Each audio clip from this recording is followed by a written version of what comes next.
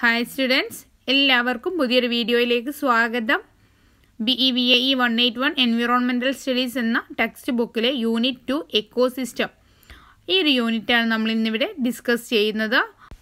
ഇഗ്നോയിൽ admission എടുത്തിട്ടുള്ള 2020 ജൂലൈയിൽ ബാച്ചിലുള്ള സ്റ്റുഡൻസിന് ഈ ഒരു ടെക്സ്റ്റ് ബുക്ക് ബേസ് ചെയ്ത് വരുന്ന ക്വസ്റ്റ്യൻസ് MCQ ടൈപ്പ് ക്വസ്റ്റ്യൻസ് ആണെന്നാണ് അറിയാൻ കഴിഞ്ഞിട്ടുള്ളത്. മൾട്ടിപ്പിൾ ചോയ്സ് ക്വസ്റ്റ്യൻസ് OMR ഷീറ്റിൽ എഴുതുന്ന MCQ ടൈപ്പ് ക്വസ്റ്റ്യൻസ് ആണ് വരുന്നതെന്നാണ് അറിയാൻ കഴിഞ്ഞിട്ടുള്ളത്.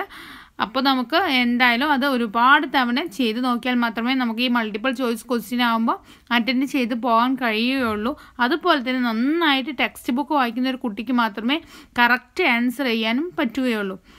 അപ്പോൾ നമുക്ക് ഈ ഒരു ചാപ്റ്ററിൽ എന്ത് ചെയ്യാം, ആദ്യം ഇമ്പോർട്ടൻ്റ് ആയിട്ടുള്ള എല്ലാ കാര്യങ്ങളും പറയാം എന്നാണ് ഞാൻ കരുതുന്നത്. അല്ലേ ടെക്സ്റ്റ് ബുക്ക് വായിച്ചിട്ട് ഓരോ ലൈൻ ബൈ ലൈനായിട്ട് പറയണമെന്നുണ്ടെങ്കിൽ നിങ്ങൾ എന്ത് ചെയ്യുക, എൻ്റെ കമൻറ്റ് ബോക്സിൽ ഒന്ന് ജസ്റ്റ് കമൻറ്റ് ചെയ്യുക. ചില കുട്ടികൾ പറയുന്നത് ഇമ്പോർട്ടൻ്റ് ആയിട്ടുള്ള പോയിൻറ്റ്സ് മാത്രം ഇൻക്ലൂഡ് ചെയ്ത വീഡിയോ മതി എന്നിങ്ങനെ പറയുന്നു.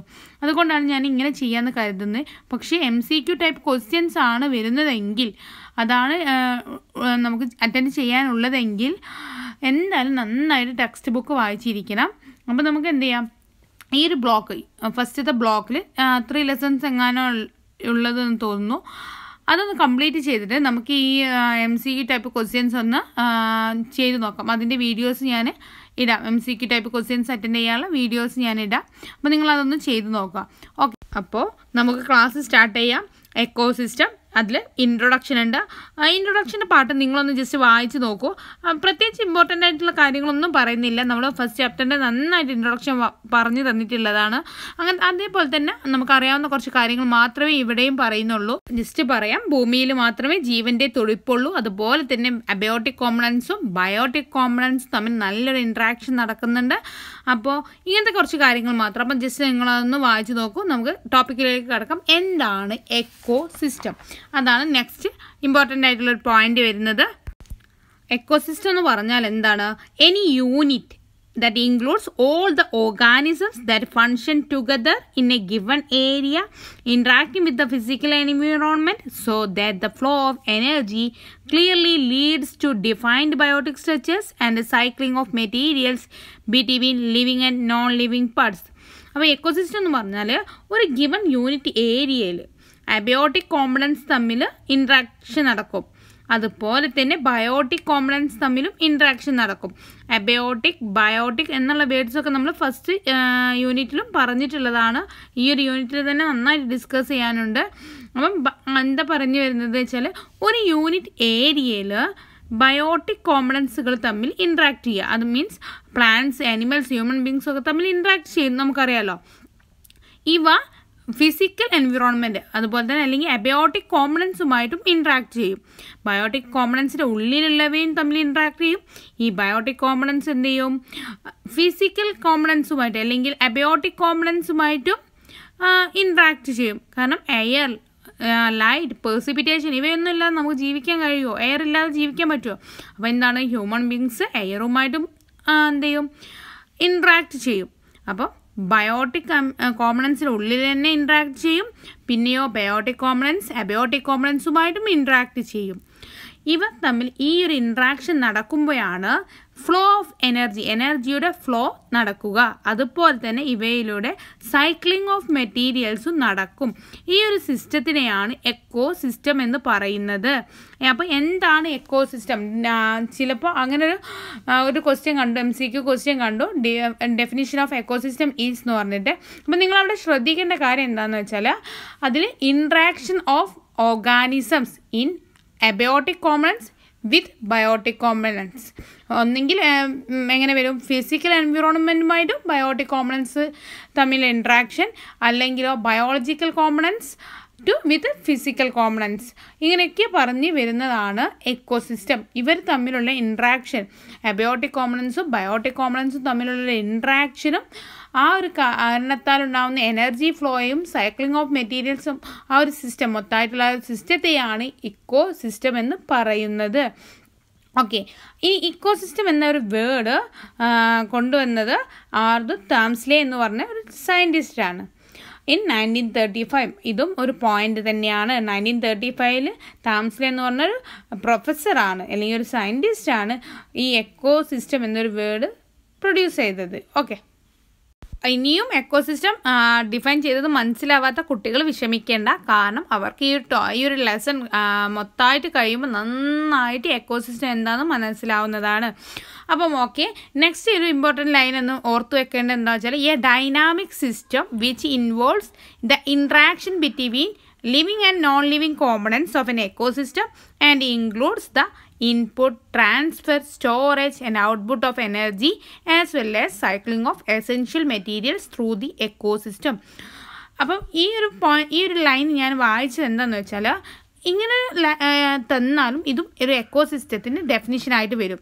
കാരണം എന്താ വെച്ചാൽ A dynamic system which involves the interaction between living and non living components. അവിടെ എന്താണ് ലിവിങ് എന്ന് പറഞ്ഞാൽ എന്താണ്? ബയോട്ടിക് കോമ്പണൻസ് ആണ്. നോൺ ലിവിങ് എന്ന് പറഞ്ഞാൽ എന്താണ്? അബയോട്ടിക് കോമ്പണൻസ് ആണ്, അല്ലേ? അപ്പോൾ ക്വസ്റ്റ്യൻ ഏത് ടൈപ്പിലാണ് വരിക, MCQ ആയതുകൊണ്ട് പ്രത്യേകിച്ച് ഏത് ടൈപ്പിലാണ് വരിക എന്നോ അതുപോലെ ഏതൊക്കെ പോയിൻറ്റ്സ് ആണ് അവർ തരിക എന്നൊന്നും നമുക്കറിയില്ല.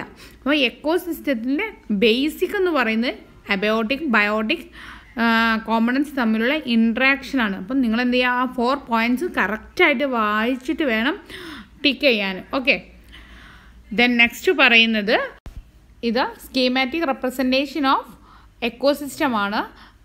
നോക്കൂ, അതിൽ sun is the ultimate source of energy. സണ്ണിൽ നിന്നും ഹീറ്റ് അല്ലെങ്കിൽ ലൈറ്റ് അത് പ്രൊഡ്യൂസേഴ്സിൻ്റെ കയ്യിലെത്തുന്നു, ഓട്ടോട്രോഫ്സിൻ്റെ കയ്യിലെത്തുന്നു. ഈ ഓട്ടോട്രോഫ്സിൽ നിന്നും നമ്മൾ മാക്രോ കൺസ്യൂമേഴ്സ് അല്ലെങ്കിൽ മൈക്രോ കൺസ്യൂമേഴ്സ് അത് കൺസ്യൂം ചെയ്യുന്നു. ഓക്കെ, പ്രൊഡ്യൂസേഴ്സിൻ്റെ കയ്യിൽ നിന്ന്, പ്ലാന്റ്സിൻ്റെ കയ്യിൽ നിന്ന് നമ്മൾ ഹ്യൂമൻ ബീങ്സ് ആവട്ടെ ആനിമൽസ് ആവട്ടെ ആരായാലും അത് എടുക്കുന്നു. അവരുടെ ലിവ്സോ എന്തെങ്കിലും കഴിക്കുമ്പോൾ സണ്ണിൽ നിന്ന് വന്നിട്ടുള്ള എനർജി അത് നമ്മുടെ ബോഡിയിലും എത്തുന്നു. ഇനി പ്രൊഡ്യൂസേഴ്സ് ഡൈ ആവുക അല്ലെങ്കിൽ മാക്രോ കൺസ്യൂമേഴ്സ് ഡൈ ആവുക, ആ ടൈമിൽ ഡീകമ്പോസേഴ്സിൻ്റെ ബോഡിയിലും ഈ ഒരു എനർജി എത്തുന്നു. ഓക്കെ, ദെൻ നെക്സ്റ്റ് എന്ത് ചെയ്യും, ആ എനർജി എങ്ങോട്ടാണ് ഫോളോ ചെയ്യുന്നത്? Inorganic nutrient പൂളിലേക്ക്, then to producers. പക്ഷേ തിരിച്ച് സണ്ണിലേക്ക് എനർജി പോകുന്നില്ല. അതുകൊണ്ട് തന്നെ എനർജി സൈക്ലിക് ആണെന്ന് നമുക്ക് പറയാൻ പറ്റില്ല. ഓക്കെ, ഇതാണ് schematic representation of N ecosystem. Next topic വരുന്നത് എക്കോസിസ്റ്റം ഫീച്ചേഴ്സ് ആണ്. എക്കോസിസ്റ്റം ഫീച്ചേഴ്സിൽ 2 തരം ഫീച്ചേഴ്സ്, ഒന്ന് സ്ട്രക്ചറൽ ഫീച്ചേഴ്സ്, മറ്റൊന്ന് ഫങ്ഷണൽ ഫീച്ചേഴ്സ്. സ്ട്രക്ചറൽ ഫീച്ചേഴ്സിൽ വരുന്നത് എല്ലാ non living and living factors, abiotic and biotic factors ആണ് സ്ട്രക്ചറൽ ഫീച്ചേഴ്സിൽ വരുന്നത്. ഈ അബയോട്ടിക് ആൻഡ് ബയോട്ടിക് ഫാക്ടേഴ്സിൻ്റെ ഇൻട്രാക്ഷൻസും പ്രോസസ്സുമാണ് ഫങ്ഷണൽ ഫീച്ചേഴ്സിൽ വരുന്നത്. ദെൻ അബയോട്ടിക് കോമ്പണൻസ് അല്ലെങ്കിൽ നോൺ ലിവിങ് കോമ്പണൻസ് എന്ന് പറയുന്നതിൻ്റെ കീഴിൽ 3 തരം കോമ്പൗണ്ട്സ് ഉണ്ട്. Inorganic compounds, organic കോമ്പൗണ്ട്സും ക്ലൈമറ്റിക്കും. അതിൽ ഇനോർഗാനിക് കോമ്പൗണ്ട്സ് എന്ന് പറഞ്ഞാൽ carbon, nitrogen, carbon dye oxide, water. Okay, carbon, nitrogen, carbon dye oxide and water. Then organic compounds എന്ന് പറഞ്ഞാൽ പ്രോട്ടീൻസ്, കാർബോഹൈഡ്രേറ്റ്സ്, ലിപ്പിഡ്സ്. ഇവയൊക്കെ എന്താണ്? അബയോട്ടിക് ആണ്. പക്ഷേ ഇവയൊക്കെ ബയോട്ടിക് ആവും when they reach our body. When they reach in our body they become biotic components. Okay, ഇനി ക്ലൈമറ്റിക്കിൽ പറയുകയാണെങ്കിൽ ടെമ്പറേച്ചർ, മോയ്സ്ചർ, ലൈറ്റ്, ടോപ്പോഗ്രഫി. ഇതാണ് അബയോട്ടിക് കോമ്പണൻസിൻ്റെ കീഴിൽ വരുന്നത്. that all the elements that make up an ecosystem, the individuals and the communities of plants and animals and the non-living factors present in the ecosystem includes in the structural features. Okay, ഇനി biotic components അല്ലെങ്കിൽ living കോമ്പണൻസിൻ്റെ കീഴിൽ വരുന്നത് producers, consumers, decomposers. ഇവയുടെ detailed ആയിട്ട് നമുക്ക് പഠിക്കാനുണ്ട്. അപ്പം നമുക്ക് ഡിസ്കസ് ചെയ്യാം. ഓക്കെ, ദെൻ നെക്സ്റ്റ് പറയുന്നത് ഫങ്ഷണൽ ഫീച്ചേഴ്സ് ആണ്. ഫങ്ഷണൽ ഫീച്ചേഴ്സ് നമുക്ക് പഠിക്കാനുണ്ട്. Energy cycle, food ചെയിന്, diversity, nutrient cycle, സക്കഷൻ, ഇവയൊക്കെ നമുക്ക് ഡിസ്കസ് ചെയ്യാനുണ്ട്. അപ്പോൾ നമുക്ക് കൂടുതൽ ഡിസ്കസ് ചെയ്യാം. അപ്പോൾ ഇത്രയും കാര്യങ്ങൾ എന്താണ് എക്കോസിസ്റ്റം ഫീച്ചേഴ്സ് അല്ലെങ്കിൽ എക്കോസിസ്റ്റം ഫീച്ചേഴ്സിൻ്റെ കീഴിൽ എന്തൊക്കെ വരുന്നു? 2 തരം ഫീച്ചേഴ്സ്, സ്ട്രക്ചറൽ ഫീച്ചേഴ്സും ഫങ്ഷണൽ ഫീച്ചേഴ്സും. അപ്പം പോയിൻറ്റ്സ് മാത്രം ഓർത്ത് വയ്ക്കാം. സ്ട്രക്ചറൽ ഫീച്ചേഴ്സിൽ എന്താണ്? എല്ലാ non living and living factors include ചെയ്യുന്നതാണ്, അല്ലെങ്കിൽ abiotic and biotic components include ചെയ്യുന്നതാണ് സ്ട്രക്ചർ സ്ട്രക്ചറൽ ഫീച്ചേഴ്സ്. ഫങ്ഷണൽ ഫീച്ചേഴ്സിൽ എന്താണ് പ്രോസസ്സും അതുപോലെ ഇൻട്രാക്ഷൻസും performed by the organism perform ചെയ്യുന്ന ഇൻട്രാക്ഷൻസും പ്രോസസ്സുമാണ് നമ്മുടെ ഫങ്ഷണൽ ഫീച്ചേഴ്സിൽ ഇൻക്ലൂഡ് ചെയ്യുക. അപ്പോൾ ഓക്കെ, അപ്പോൾ ഇത്രയേ ഉള്ളൂ എക്കോസിസ്റ്റം ഫീച്ചേഴ്സിൻ്റെ കീഴിൽ വരുന്നത്. ഇനി നെക്സ്റ്റ് വരുന്നത് സൈസ് ഓഫ് എൻ എക്കോസിസ്റ്റം. ഇതിൽ സൈസ് ഓഫ് എൻ എക്കോസിസ്റ്റത്തിൽ ഏറ്റവും ടോപ്പിൽ വരിക ബയോസ്ഫിയർ ആണ്. ദെൻ നെക്സ്റ്റ് വരുന്നത് ദെൻ നെക്സ്റ്റ് വരുന്നത് ലാൻഡ്സ്കേപ്പ് അല്ലെങ്കിൽ ecosystem, then community, population, individual. ഇവയാണ് ഒരു ഡിക്രീസിങ് ഓർഡർ. ഒരു എക്കോസിസ്റ്റത്തിൻ്റെ സൈസ് നോക്കുകയാണെങ്കിൽ അതിൻ്റെ ഒരു ഡിക്രീസിങ് ഓർഡറിൽ പറയുകയാണെങ്കിൽ വരുന്നതാണ് biosphere, biome, landscape, ecosystem, community, population and individual. Okay, പിന്നെയോ ecosystem may vary in size from the smallest puddle of water or a terrestrial habitat. അപ്പോൾ എക്കോസിസ്റ്റത്തിൻ്റെ ആ ഒരു സൈസ് വ്യത്യാസം വന്നുകൊണ്ടിരിക്കും. കാരണം എക്കോസിസ്റ്റം എന്ന് പറയുമ്പോൾ എന്താണ്, in A given unit area. അപ്പം നമ്മൾ തന്നിട്ടുള്ള ഏരിയ വലുതാണെങ്കിൽ എക്കോസിസ്റ്റത്തിൻ്റെ സൈസ് വലുതാവും. നമുക്ക് ഇക്കോസിസ്റ്റം തന്നിട്ടുള്ളത് ചെറിയൊരു ഏരിയയുടേതാണ്, ഇക്കോസിസ്റ്റം ചെറുതാവും. അപ്പം ഇക്കോസിസ്റ്റം മേ വാരി in size from the smallest puddle of water then to terrestrial habitat. Okay, then next പറയുന്നത് ലാർജസ്റ്റ് എക്കോസിസ്റ്റം ആണ് ബയോസ്ഫിയർ. ഓക്കെ, അപ്പോൾ ബയോസ്ഫിയറിൽ 3 പാർട്ട് ഉണ്ട്: ലിത്തോസ്ഫിയർ, ഹൈഡ്രോസ്ഫിയർ, അറ്റ്മോസ്ഫിയർ. ലിത്തോസ്ഫിയർ എന്ന് പറയുന്നത് ലാൻഡിനെ കുറിച്ച് പഠിക്കുന്ന ഒരു ഇതാണ് lithosphere. Then hydrosphere water, atmosphere air. ബയോസ്ഫിയറിൻ്റെ sub divisions ആണ് ഇവയൊക്കെ. അതുപോലെ തന്നെ ഈ ബയോസ്ഫിയറിനെ എക്കോസ്ഫിയർ എന്നും പറയപ്പെടുന്നുണ്ട്. The area of contact and interaction between these 3 components. ഏതൊക്കെയാണ് ആ 3 components? Lithosphere, hydrosphere, atmosphere is really important for life, as it is here that the entire life is confined and the basic process of life like photosynthesis and respiration occur. അപ്പോൾ എന്താ പറയുന്നത്, ഈ ബയോസ്ഫിയറിൻ്റെ sub divisions ആയിട്ടുള്ള lithosphere, hydrosphere, atmosphere, land, air, water. ചുരുക്കം പറയുകയാണെങ്കിൽ land, air, water ഇവ 3 തമ്മിൽ നല്ലൊരു ഇൻട്രാക്ഷൻ ഉണ്ട്, നല്ലൊരു ലിങ്ക് ഉണ്ട്. Air, water, land. ആ ഒരു പിക്ചറിൽ തന്നെ നമുക്കത് മനസ്സിലാക്കാവുന്നതാണ്. Okay, biosphere is the part of the earth where life can exist. It is a narrow layer around the surface of earth.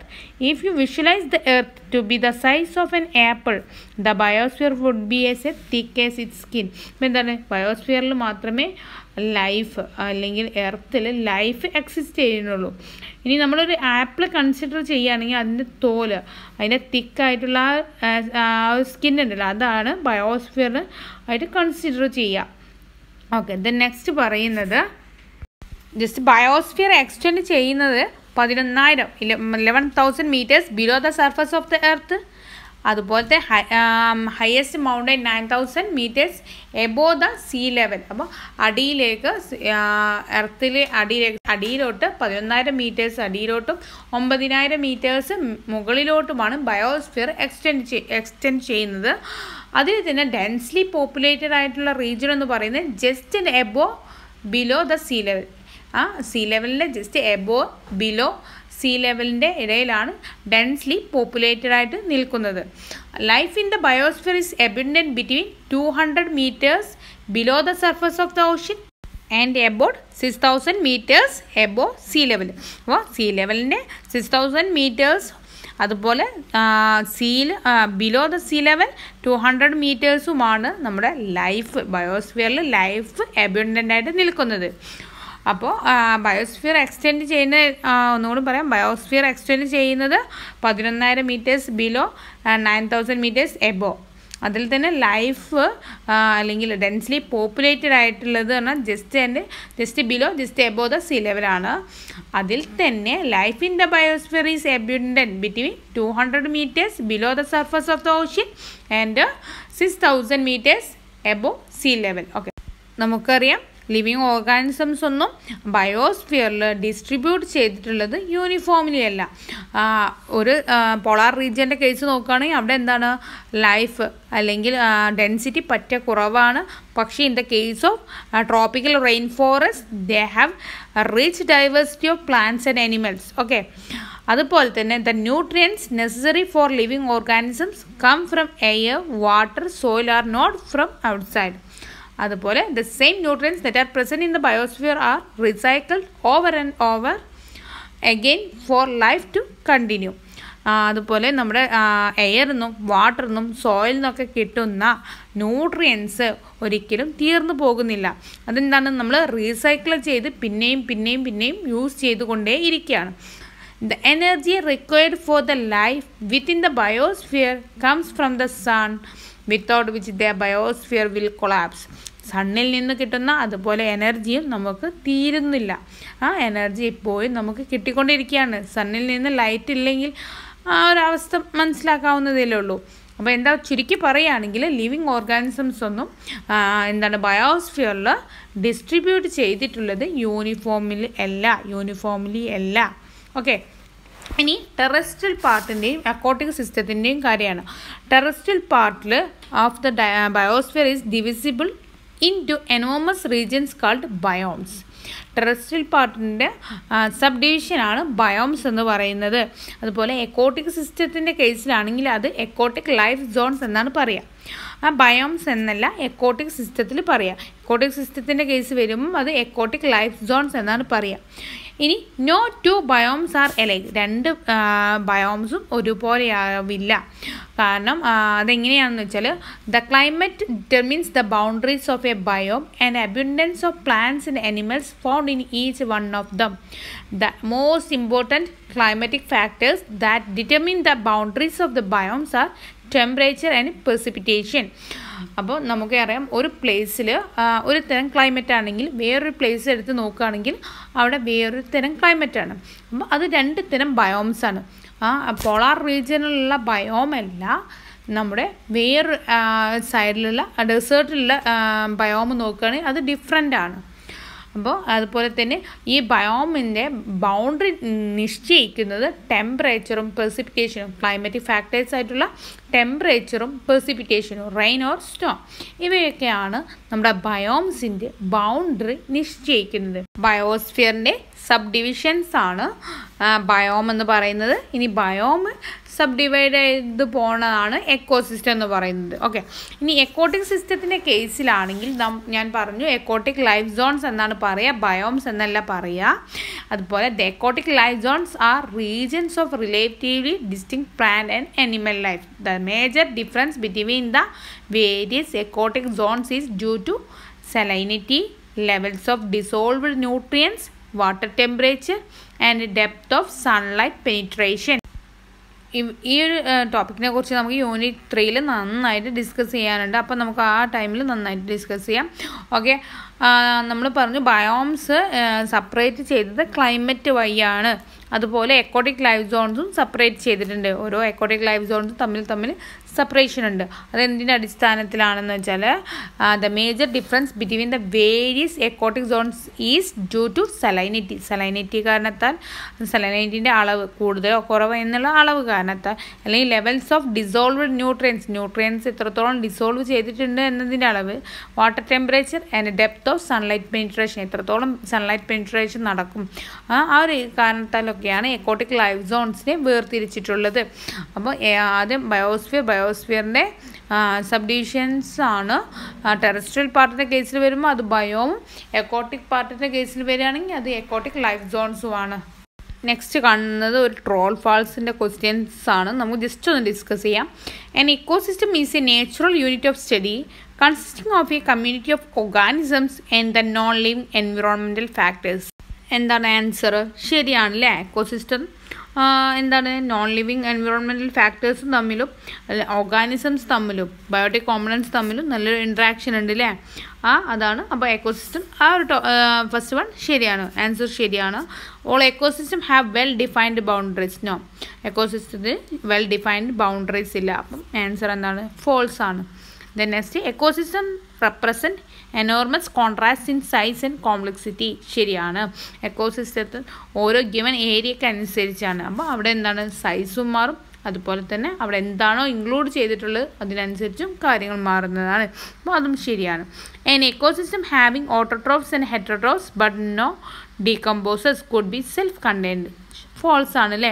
ഹെറ്ററോട്രോപ്സും ഓട്ടോട്രോപ്സും ഉണ്ടെങ്കിൽ തന്നെ അത് അവരുടെ ലൈഫ് സൈക്കിൾ ഫുള്ളാവണമെങ്കിൽ ആര് വേണം? ഡീകമ്പോസേഴ്സ് വേണം. Okay. Ecosystems R self sustaining because they are well insulated from outside influences. തെറ്റാണ് അല്ലേ. Okay. Next പറയുന്നത് കോമ്പണൻസ് ആണ്. എക്കോസിസ്റ്റത്തിൻ്റെ കോമ്പണൻസ് എന്തൊക്കെയാണ്? എക്കോസിസ്റ്റത്തിൻ്റെ കോമ്പണൻസ് അബയോട്ടിക് കോമ്പണൻസും ബയോട്ടിക് കോമ്പണൻസും ആണെന്ന് നമ്മൾ പറഞ്ഞു. അബയോട്ടിക് കോമ്പണൻസിനെ കുറിച്ച് നമുക്ക് ഇനി ഡീറ്റെയിൽഡായിട്ട് വരും ക്ലാസ്സുകളിൽ അല്ലെങ്കിൽ വരും വീഡിയോയിൽ ഡിസ്കസ് ചെയ്യാം. ജസ്റ്റ് പറയുകയാണെങ്കിൽ abiotic കോമ്പണൻസിൽ inorganic and non living parts of the എക്കോസിസ്റ്റമാണ് include ചെയ്യുന്നത്. ഓക്കെ. ഇനി ബയോട്ടിക് കോമ്പണൻസിൽ ആരൊക്കെയാണ്? പ്രൊഡ്യൂസേഴ്സ് അല്ലെങ്കിൽ ഓട്ടോട്രോപ്സ്, കൺസ്യൂമേഴ്സ് അല്ലെങ്കിൽ ഹെറ്ററോട്രോപ്സ് അല്ലെങ്കിൽ ഡീകമ്പോസേഴ്സ്, സെപ്രോട്രോപ്സ് ഇവയൊക്കെയാണ് ഇൻക്ലൂഡ് ചെയ്യുന്നത്. ഫസ്റ്റ് വൺ പ്രൊഡ്യൂസേഴ്സ് ആണ്. പ്രൊഡ്യൂസേഴ്സ് എന്ന് പറഞ്ഞാൽ സ്വന്തമായി ഫുഡ് പ്രിപ്പയർ ചെയ്യാൻ കഴിയുന്നവർ, അവരെയാണല്ലോ ഓട്ടോട്രോപ്സ് എന്ന് വിളിക്കുന്നത്. അപ്പം green plants R autotrophs. They can make their own food. സ്വന്തമായി ഫുഡ് പ്രിപ്പയർ ചെയ്യാൻ ആർക്ക് കഴിയും? ഗ്രീൻ പ്ലാന്റ്സിന് കഴിയും. Chlorophyll bearing green plants, green and purple bacteria, blue green algae are the main biological അല്ലെങ്കിൽ biotic members in nature which manufacture their own food from simple inorganic substances by the process of photosynthesis. ഫോട്ടോസിന്തസിസിൻ്റെ സഹായം കൊണ്ട് ആരൊക്കെയാണ് സ്വന്തമായി food prepare ചെയ്യുന്ന ആൾക്കാർ? Chlorophyll bearing green plants, green plants, green and purple bacteria, blue green algae are the main biological members. Okay. ഇവയൊക്കെയാണ് സ്വന്തമായി food prepare ചെയ്യാൻ കഴിയുന്ന ഓട്ടോട്രോപ്സ് എന്ന് പറയുന്നവർ. In this process, the chlorophyll bearing organisms in the presence of sunlight take up atmospheric carbon dioxide through their leaves and combine with the water to produce organic substances or food. അപ്പോൾ chlorophyll bearing plants അല്ലെങ്കിൽ organisms എന്ത് ചെയ്യും? സൺലൈറ്റിൻ്റെ സഹായം കൊണ്ട് atmospheric carbon ഡയോക്സൈഡും എടുത്തിട്ട് സ്വന്തമായി food prepare ചെയ്യും. എങ്ങനെയാണ്? വാട്ടറും കമ്പൈൻ ചെയ്ത് കണ്ട് ഓർഗാനിക് സബ്സ്റ്റൻസസ് അല്ലെങ്കിൽ ഫുഡ് പ്രിപ്പയർ ചെയ്യും. അവരുടെ ലിവ്സിൽ തന്നെയാണ് അവർ ഫുഡ് പ്രിപ്പയർ ചെയ്യുന്നത്. ഓക്കെ. ഇനി കീമോസിന്തറ്റിക് ബാക്ടീരിയ ഉണ്ട്. ഇവയും സ്വന്തമായി ഫുഡ് പ്രിപ്പയർ ചെയ്യാൻ കഴിയുന്നവയാണ്. പക്ഷെ അവർ സൺലൈറ്റിന് പകരം അല്ലെങ്കിൽ സൺ എനർജിക്ക് പകരം അവർ യൂസ് ചെയ്യുന്നത് എർത്തിൻ്റെ ഇൻറ്റീരിയർ പാർട്ടിൽ നിന്ന് റിലീസ് ചെയ്യുന്ന കെമിക്കൽസാണ് ഈ കീമോസിന്തറ്റിക് ബാക്ടീരിയ ഫുഡ് പ്രിപ്പയർ ചെയ്യാൻ വേണ്ടിയിട്ട് യൂസ് ചെയ്യുന്നത്.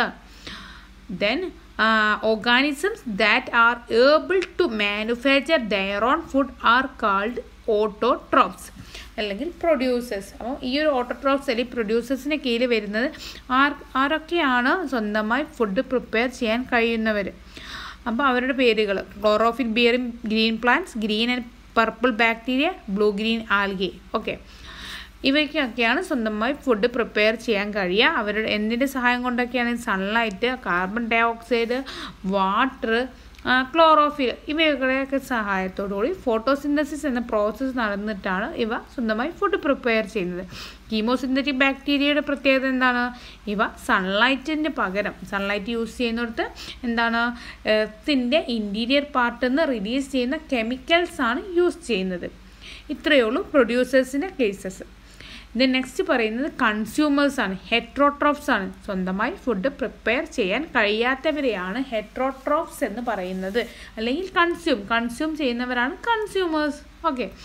ആൾ other organisms that are unable to make their own food but depend on other organisms for food to meet their energy needs for survival and are called heterotrophs അല്ലെങ്കിൽ ഫാഗോട്രോപ്സ് അല്ലെങ്കിൽ consumers. Okay. ഇനി കൺസ്യൂമേഴ്സിൽ തന്നെ കുറച്ച് divisions ഉണ്ട്. First one primary consumers. നമ്മുടെ ഓട്ടോട്രോപ്സിനെ കഴിക്കുന്നവരാണ് primary consumers ആയിട്ട് വരിക. Got, കൗ, deer, rabbit, insect ഇവയൊക്കെയാണ്. എന്നുവെച്ചാൽ ഗ്രാസ് ഒക്കെ കഴിക്കുന്ന ഗ്രീൻ പ്ലാന്റ്സിനെ കഴിക്കുന്നവയാണ് പ്രൈമറി കൺസ്യൂമേഴ്സിൽ വരുന്നത്. ഈ പ്രൈമറി കൺസ്യൂമേഴ്സിനെ ഹെർബിവോർസ് എന്നും കൂടി പറയാറുണ്ട്. ഇനി organism which eat A herbivore, ഇപ്പം എന്താണ് നമ്മൾ പറഞ്ഞല്ലോ, പ്രൈമറി കൺസ്യൂമേഴ്സ് എന്ത് ചെയ്യും, ഗ്രാസിനെ കഴിക്കും. ഈ പ്രൈമറി കൺസ്യൂമേഴ്സിനെ കഴിക്കുന്നവരാണ് സെക്കൻഡറി കൺസ്യൂമേഴ്സ് ആയിട്ട് വരിക. ബേർഡ്സ് എന്ത് ചെയ്യും, ഗ്രാസ് ഹോപ്പറിനെ ഭക്ഷിക്കുമല്ലോ. അപ്പം ബേർഡ്സ് എന്താണ്, ഒരു സെക്കൻഡറി കൺസ്യൂമറാണ്. ഇനി സെക്കൻഡറി കൺസ്യൂമറായ ബേർഡിനെ ഈറ്റ് ചെയ്യുന്ന ക്യാറ്റൊക്കെ എന്താണ്, ടെർഷ്യറി കൺസ്യൂമറാണ്. അപ്പോൾ ഇതെന്ന് പറഞ്ഞാൽ ഒരു ട്രോഫിക് ലെവലാണ്. ഫസ്റ്റ് സ്റ്റേജിലുള്ള ഗ്രാസിനെ ആര് കഴിക്കും, ഗ്രാസ് ഹോപ്പർ കഴിക്കും. ഗ്രാസ് ഹോപ്പറിനെ ബേർഡ്സ് കഴിക്കുന്നു, ബേർഡ്സിനെ ക്യാറ്റ് കഴിക്കുന്നു. അപ്പോൾ അതും ടെർഷ്യറി കൺസ്യൂമറായി. ഓക്കെ, ഇനി ടെർഷ്യറി കൺസ്യൂമറായിട്ടുള്ള ഈ ക്യാറ്റിനെ ഭക്ഷിക്കുന്ന ആരാണ്, top carnivores, tigers, lions, vultures ഇവയൊക്കെ ടോപ്പ് കാർണിവോഴ്സിലുള്ള ഇവയൊക്കെ എന്താണ്, tertiary കൺസ്യൂമേഴ്സിനെ ഭക്ഷിക്കുന്നവരാണ്. Okay, carnivores organisms like cat which eat secondary consumers like birds are called tertiary consumers. ഇതിൽ പ്രൈമറി കൺസ്യൂമേഴ്സ് എന്താണ്, ഹെർബിവോഴ്സ് ആണ് നമ്മൾ പറഞ്ഞു. ഇനി സെക്കൻഡറി ആൻഡ് ടെർഷ്യറി കൺസ്യൂമേഴ്സ് ഒക്കെ എന്താണ്, കാർണിവോഴ്സിൻ്റെ ടൈപ്പിൽ വരുന്ന. ഇനി ഈ ടെർഷ്യറി കൺസ്യൂമേഴ്സിനെ കഴിക്കുന്ന അവരാണ് top carnivores, tigers, lion, vultures ഇവയൊക്കെയാണ് ടോപ്പ് കാർണിവോഴ്സ് ആയിട്ട് വരിക. ഓക്കെ, ഇത്രയാണ് കൺസ്യൂമേഴ്സിൻ്റെ കാര്യത്തിലുള്ളത്. ഇനി ഡീകമ്പോസേഴ്സ് അല്ലെങ്കിൽ സാപ്രോട്രോപ്സ് അല്ലെങ്കിൽ റെഡ്യൂസേഴ്സ്. ഇനി കൺസ്യൂമേഴ്സും പ്രൊഡ്യൂസേഴ്സും ഡൈ ആയി, അവരുടെ ലൈഫ് സൈക്കിൾ കംപ്ലീറ്റ് ആയാൽ പുതിയൊരു ജനറേഷൻ, അവരുടെ ഡെഡ് ആൻഡ് ഡിക്കേഡ് പാർട്ടിക്കിൾസിൽ നിന്നും പുതിയൊരു ജനറേഷൻ പുറത്തേക്ക് വരും. അതാണ് ഡീകമ്പോസേഴ്സ് അല്ലെങ്കിൽ സാപ്രോട്രോപ്സ് അല്ലെങ്കിൽ റെഡ്യൂസേഴ്സ് എന്ന് പറയുന്നത്. In the ecosystem, there is a continuous breaking up or decomposition of the organic matter of the dead organism, and there is a continuous cycling of materials. മെറ്റീരിയൽസിൻ്റെ cycling നടക്കണമെങ്കിൽ decomposers വേണം.